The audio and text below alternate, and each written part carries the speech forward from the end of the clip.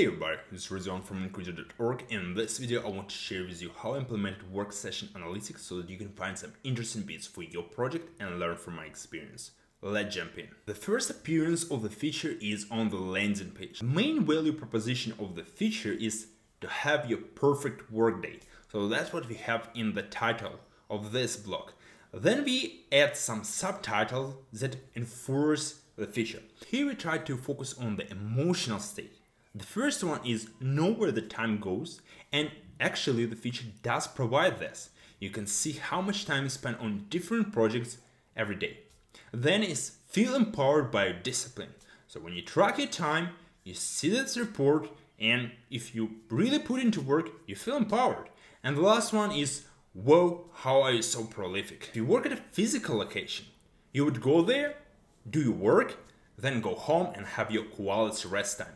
But in case of remote work, some people find themselves stretching the work for the whole day, not doing very quality work, and also not having quality rest time. I believe Increaser can help you improve work-life balance by providing actionable data you can use to improve your workday structure week by week. The homepage already has a timeline with today's sessions, but that's not enough. Because of that, I added the analytics page with more detailed information. People already used to calendars, so I didn't reinvent the wheel and use similar layout. We have the radio group component at the top that allows you to switch between different days. On the right side, we provide detailed information on that day. So let's take a look at Saturday. It's a weekend and I don't work that much, so I started it at 9:30 and finished work at 5:25. The total is 2 hours 48 minutes and an average session is 21 minutes. I did content, reflections and reading. Then we can look at workday, let's say Monday, and here I started at 5:25. So we have different information here. We can see that with every day I started waking up later and started work session later. But on Friday I woke up super early. The most obvious next step would be to promote an early start of a workday. So let's say your goal is to start work at 7. You would set a goal and then we'll have analytics on how you perform toward this goal. Front end we have a day report component and it requires a context. So here we have daily report context and here we have days, selected day index, function to select a day, and projects record. We need to have a context because the feature is used in two places. First on the landing page with the mock data and second time in the app itself. So in the app we have current week daily report provider.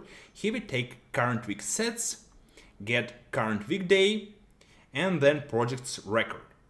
After that we go over each day and create proper structure. The component consists of two smaller components. The first one is grouped by day sessions and the second one is day report. So if you look at group by day sessions, we can see here that we use this fancy component called our space. This component renders those lines and I use it actually in two places. So the first time on this feature and another time on the focus page with a timeline for today. The container here is a flexbox with space between, and then we go over every hour and render this whole thing.